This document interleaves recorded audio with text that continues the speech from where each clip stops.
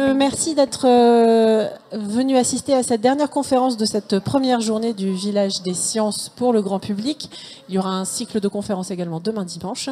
Et pour terminer, donc, nous accueillons Annette Lee. Alors c'est une conférence qui sera en anglais, donc il y aura un temps d'échange à la fin et on pourra éventuellement traduire les propos d'Annette ou vos questions pour qu'il puisse y avoir un échange. Je vais juste laisser en amont la parole à Géraldine Leroux, donc, qui est professeure des universités à l'Université de Bretagne occidentale et qui est co-directrice du département d'ethnologie. Donc voilà, je vous souhaite une bonne conférence et puis on pourra échanger avec Annette à la fin. Merci beaucoup Marie. Oui, en effet, c'est juste en qualité d'investigatrice principale et de directrice du programme de recherche Astrophysique que j'ai le plaisir, à la demande d'Annette, de vous la présenter. Annette Lee est une personne qui a enseigné pendant plus de 20 ans l'astrophysique aux États-Unis, dans une université, mais c'est quelqu'un qui a aussi été toujours formé doublement à la fois à la pratique artistique et aux mathématiques et à l'astrophysique. Et elle est d'origine autochtone, Lakota. Et donc, elle va vous présenter justement une astronomie autochtone et la façon dont des artistes mobilisent ces savoirs autochtones. Et dans le cadre d'Astrophysique, c'est exactement ce que nous faisons, puisque ce sont des regards croisés entre des artistes et des scientifiques qui invite à penser autrement la question de la pollution marine et la pollution spatiale. OSPAPIC, c'est pour Ocean and Space Pollution, Artistic Practices and Indigenous Knowledges. Et j'ai le plaisir, donc, de convier Annette Lee à vous présenter son travail. Merci beaucoup d'être là avec nous. Hello, everyone. Mitaku Yasen. My name is Annette Lee. I am an artist and an astronomer. I'm really thankful to be here. With a good heart, I would like to present a very recent piece that I created. It is based on sound. So a little bit about me is that like I said, I'm a scientist and an artist. And I come here as a whole person. And by that I mean mind, body, heart, spirit. And the spirit leads because the spirit part, the non-physical, is the part that was existing before this time, our short time on Earth, however long we get. And it's the part that will go on after we're done here, right? We only have so much time. And so I'm not really talking about religion. What I'm talking about is what makes us human, that we have a soul, we have a spark in our eye. And it's just important to take care of that part. Just like we wouldn't try to say we don't have a body. How crazy would that be? It's absurd. And we have to take care of our body because it's all we have. It's our responsibility, our role. It would be foolish, right? So we have our minds. We take care of our minds. We love to learn. We go to university. We study. We as human beings, two-legged, we have the gift of wisdom, right? Of all the nations, of all the species, of all the life. That's what we have. That's our specialty.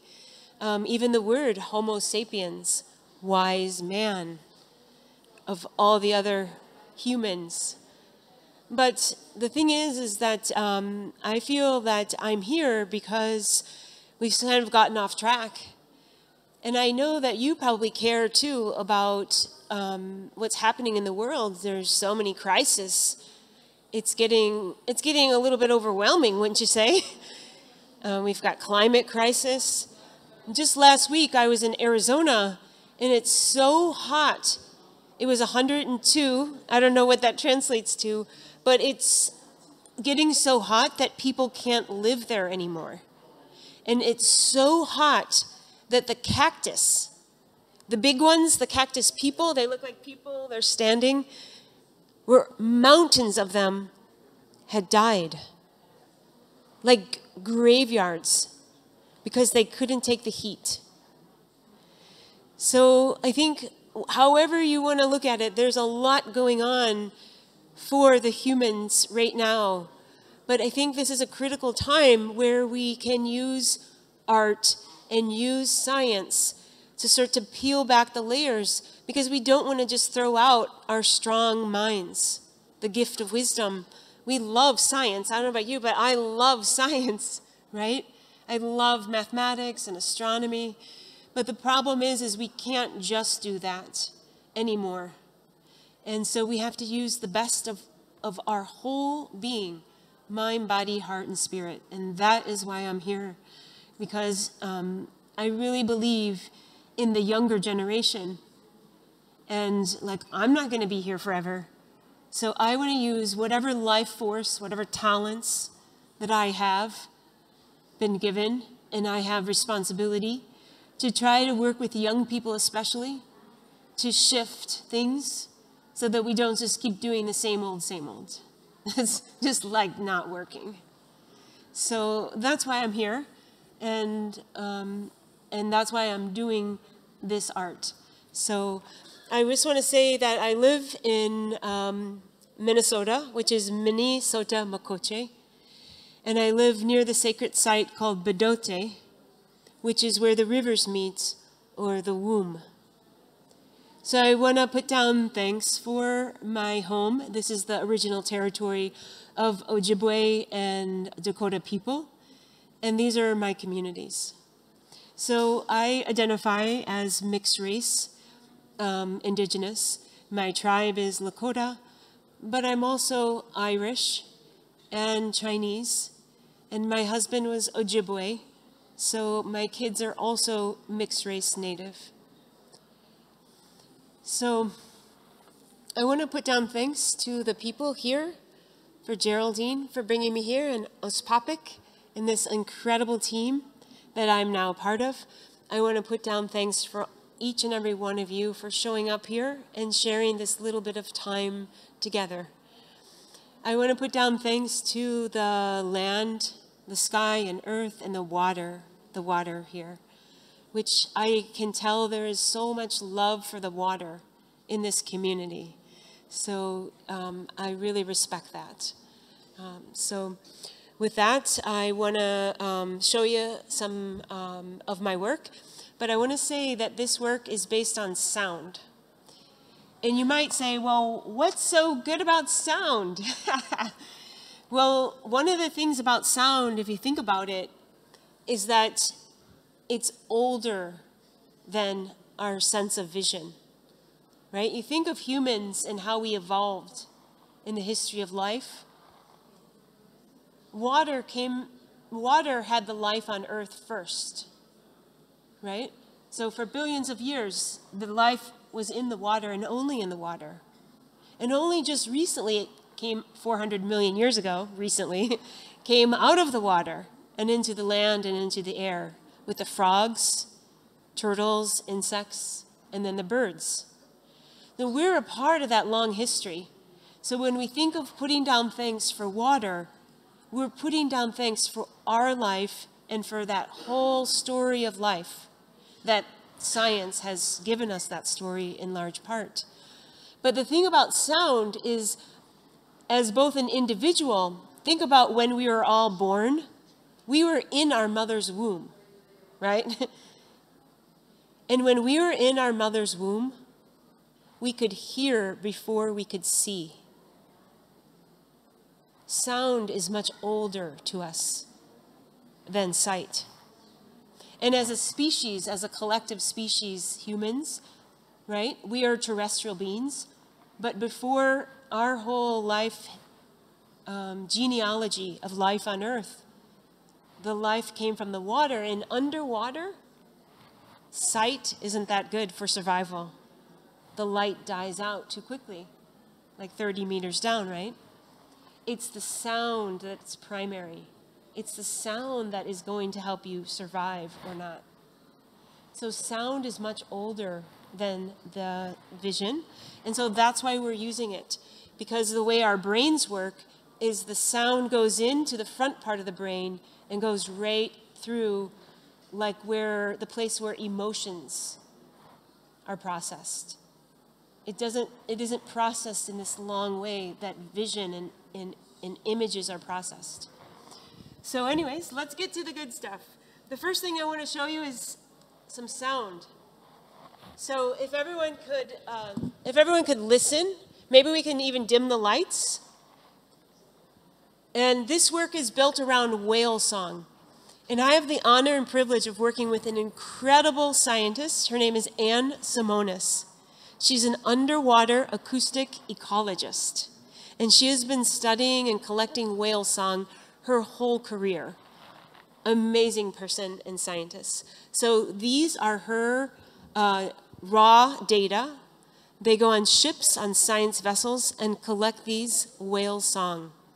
Let's listen to the first one. It's 30 seconds. You ready? Yeah.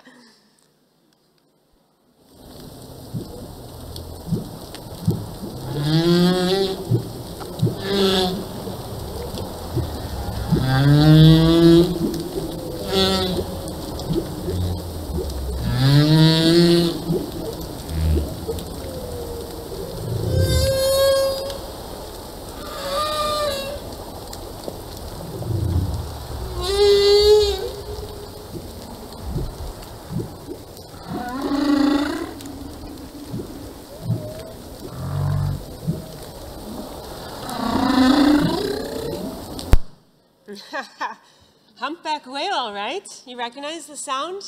Is that beautiful? Okay, listen to this next one. And what you're going to hear is the humpback and then something else. And I want you to think about what that other second one is. The humpback at first, and a second sound.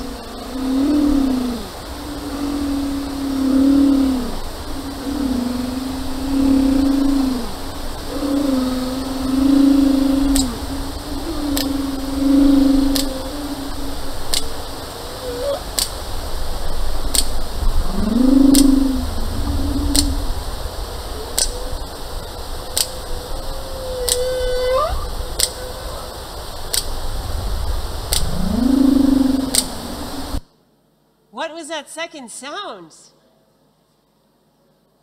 Does it sound like some machine noise, some gadget, some gear, some kind of clicking? Can you believe that's a sperm whale? That clicking sound is a sperm whale. What are the two different whales saying to each other? Right? They're together there in the water and she's recording it with a hydrophone. So this is incredible. These are sperm whales have been in the news because they're using AI, artificial intelligence, to try to decode the language. Okay, this last one is the dolphins, and you'll hear at the very end what sounds like a heartbeat, but that's yet another whale. Okay, let's play it.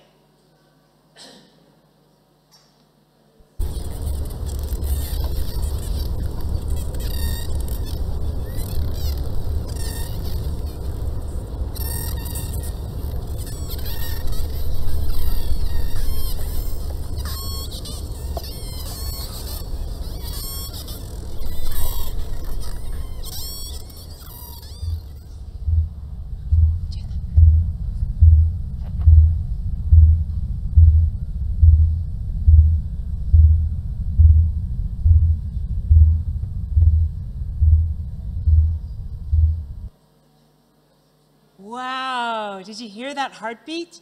Boom, boom. Guess what that was? That was the song of the blue whale, the largest animal that has ever lived on our planet. Yes, bigger than the dinosaurs, than any dinosaur. That heartbeat was that whale's one of their many sounds. But how amazing is that? Right? They have sounds that are lower than we can hear, lower frequencies. Okay, so let's keep going. The reason I have a lot of whales and wanted to show you that is because the whales, as you'll see in this tapestry of sound that I've created to put down thanks for the water and the life that we're a part of that story, the whales are repeated. They're sort of the doorkeepers of this tapestry.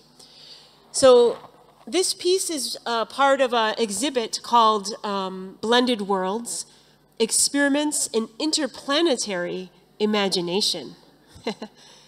And my piece is called Ancient Echoes, Soundscapes Across Worlds.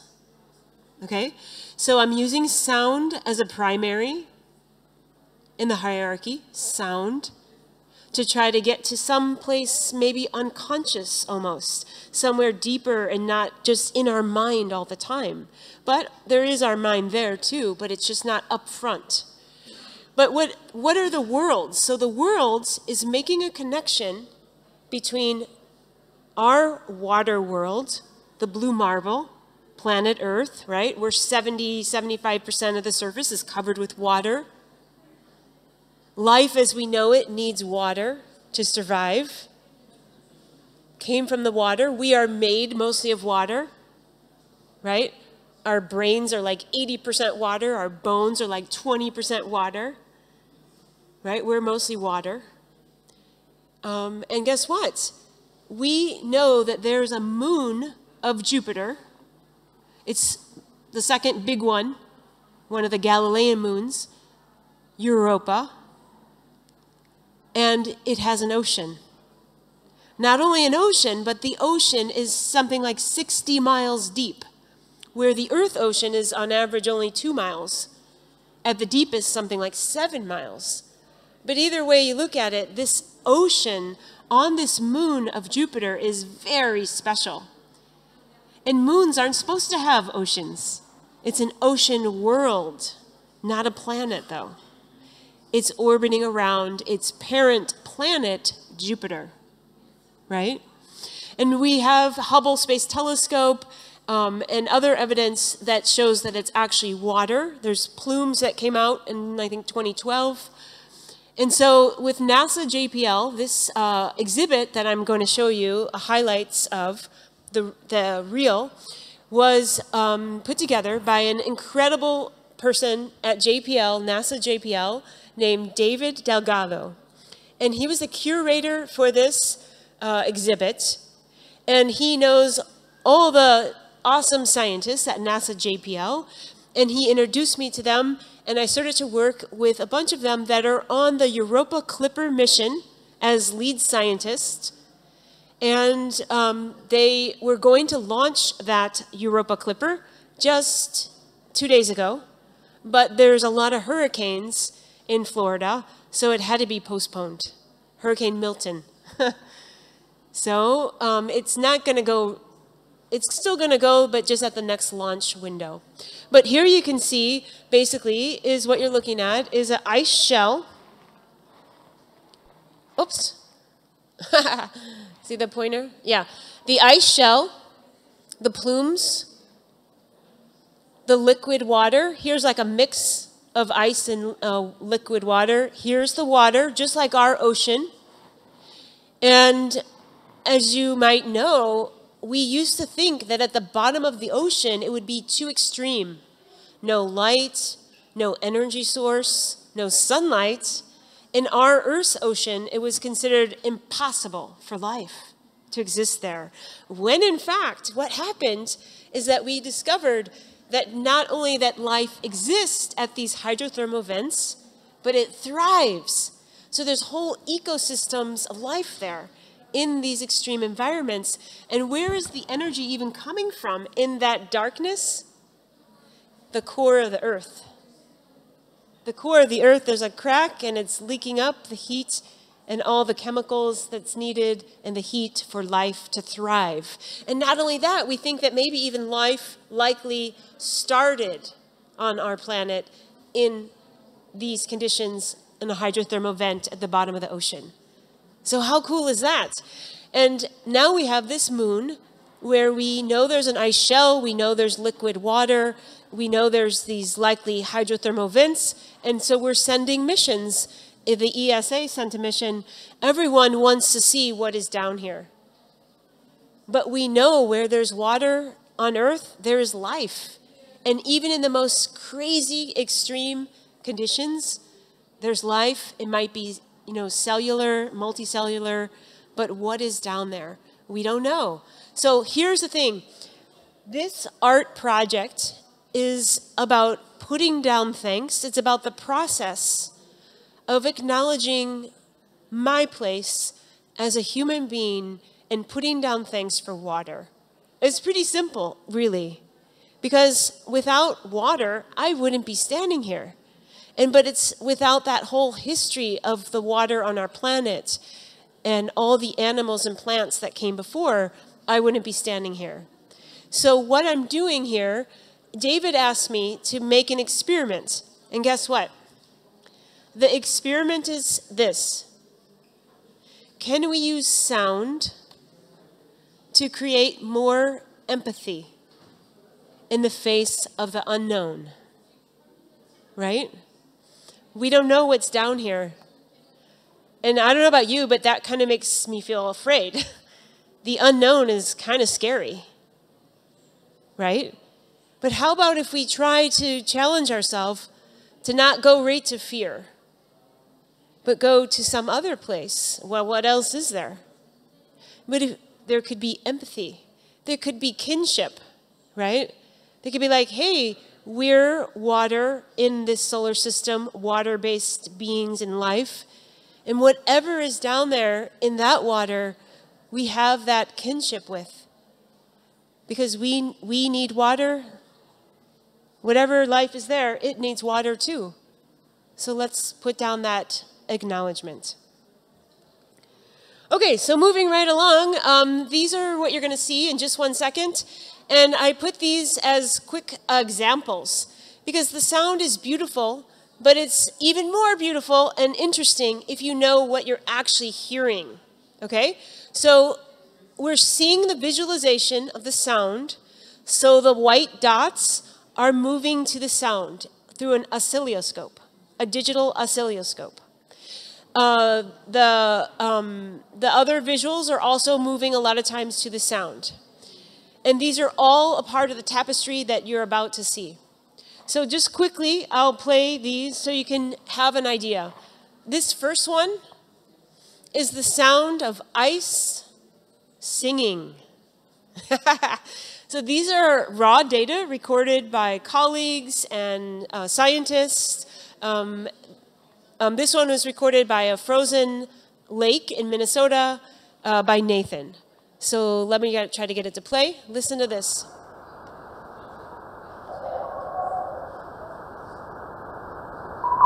Oh, that's not it. Sorry, folks. That's the sound of space. Hold on. There it is. This is ice singing.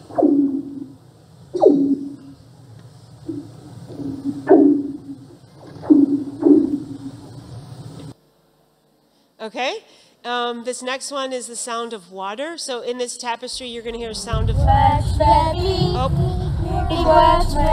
This is kids singing a water thank you song. This one.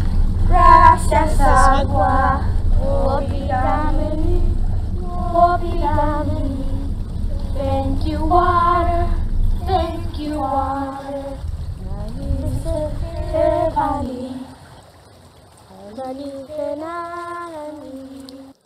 Okay, this blue one, if it plays. This is from Voyager. This is the sound of interstellar space. And then a flyby through another one of Jupiter's moons, Ganymede, at the end. That's this one. This next one is crickets. As part of the acknowledgement when life came out of the water and went onto the land, into the air. The insects become very important to the story of life. And the last one is really special because Corey Cochran, who is on the science team at the Europa Clipper mission, he's in charge of all the magnetometers. And you know, Jupiter has a huge magnetic field. So he's got a lot of responsibility. But what happens is that Europa, this moon of Jupiter, has induced magnetic fields as it flies through the magnetic field of Jupiter. And it's causing electric currents on the moon. and a magnetic field on the moon. This is really important to protect. That magnetic field is the protective blanket for life, right? Or otherwise, everything would be stripped away, like Mars. No magnetic field, it's going to be gone soon. Solar wind, cosmic particles, whatever. It needs the magnetic field for protection. So listen to this, and then we'll get to the main animation. This is the sound of the induced magnetic field on this moon.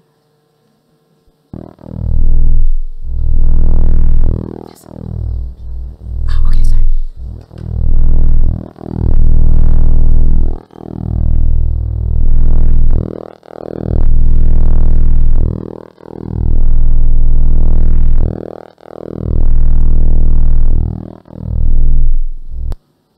Okay, so we're gonna get to the last. Okay, so the last thing I wanted to show you before we play the video is that it's built in a tapestry of 7 directions: north, east, south, west, above, below, and center. So this is a common practice when we want to do something important. Acknowledgement of the 4 directions: above, below, center. And the thing here is that these are, the whales are the opening and the closing and the traveling song. So these are all acknowledgements to Earth, and this one starts with the sounds of space. So going back to the sound of the Big Bang, the cosmic microwave background radiation, 13.8 billion years ago. Then the sound of water and life on Earth, which would be water 4.4 billion years ago. Then about 400 million years ago, when life came out of the water onto the land, the sound of frogs and insects, and finally birds. And then this is all turning north, east, south, and then west. Finally, the sound of humans, 2.5 million years ago, depending on how you want to look at it, or Homo sapiens, 200,000 years ago. And then from there, we travel through the whale song to Europa. We put down acknowledgement to the magnetic field on Europa, to the ice shell. This is imagined sounds based on Earth ice singing, but, you know, ice on Earth, ice on Europa, probably in the same ballpark. Then the water under the ice shell on Europa, and then the closing song by the whales. That's what you're about to hear. And last but not least, the credits, and this is a team effort. And like I said, we had a lot of people working on this, especially the amazing team with David Delgado at NASA JPL. And most of these, I'd say 98% of these audio clips are either I recorded or my team, scientists like Ann Simonis or NASA JPL folks were a part of this. So let's hear the main audio visualization, Ancient Echoes, Soundscapes Across Worlds. This is 8 minutes of the highlights. Enjoy.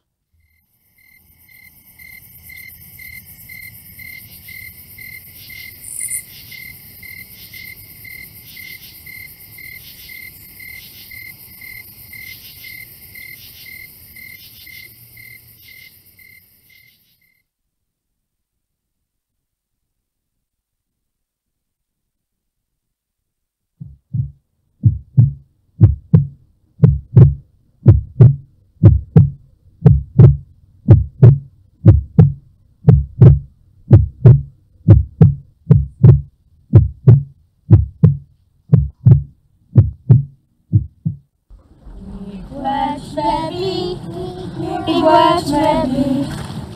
Gracias agua, gracias agua. Obrigado, obrigado. Thank you water, thank you water. Evani, Evani Kenani.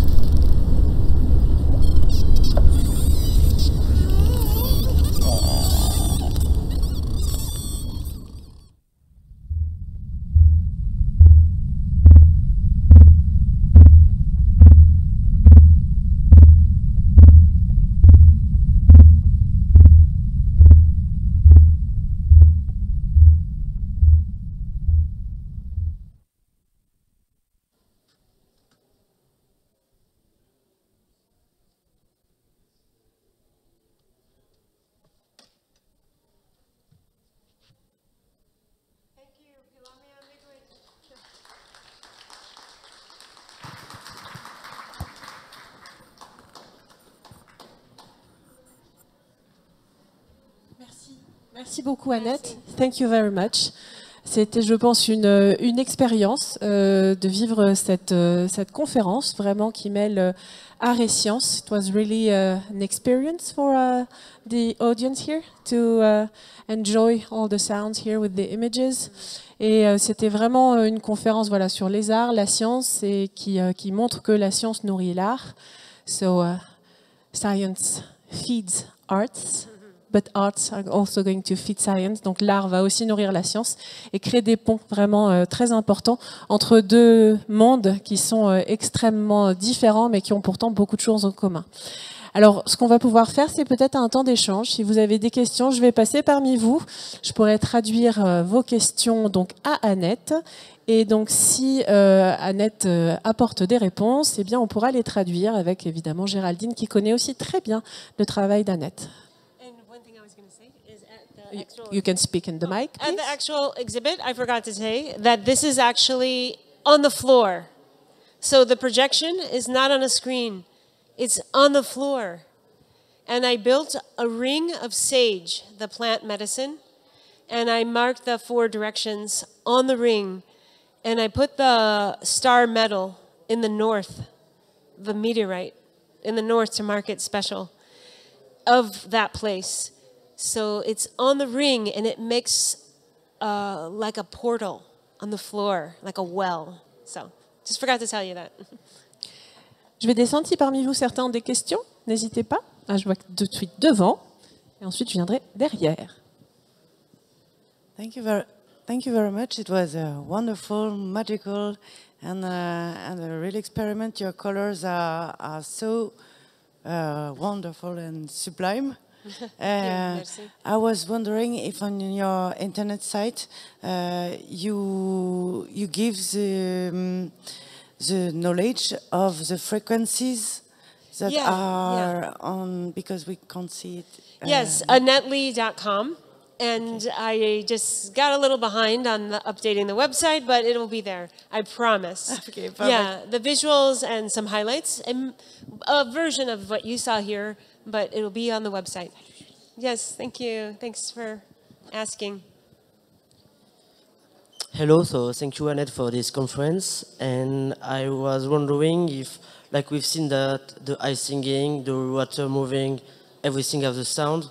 So do we know if there is a place where there is like no sounds at all, like a natural place who doesn't have any sounds on the world? Or, Place of silence? yeah, does that exist? I think that we were just talking about this, and someone tried to create a perfectly silent room and felt they failed. I think it's a very philosophical question. They heard in the silent room that they built the sound of their own body, their heartbeat, their blood, their stomach. They heard all their own sounds, which how can you stop and turn off your own, right? So I think this idea of, can we find pure silence, 100% silence? I don't think we found it yet, and I'm not sure it exists. But I do think there's a lot of importance and brilliance in deep listening. Because what happens when we have to listen, we have to slow down and be in the present moment to really listen. And something magical, special happens. It sounds so ridiculously simple. Just slow down, right? But there's a lot of depth in just that deep listening. So, yeah. Y a-t-il d'autres questions dans la salle? On this side of the room. Non? Oui, bien sûr, allez-y. Excuse me again. I was wondering, do you capture the sound because of they create a resonance and a vibration special on the material and they reflect, and then you capture the sound by this way, or how do you capture the sound? Capture the sound any way possible. Recording. Like when I'm recording, like one of the sounds was my own heartbeat.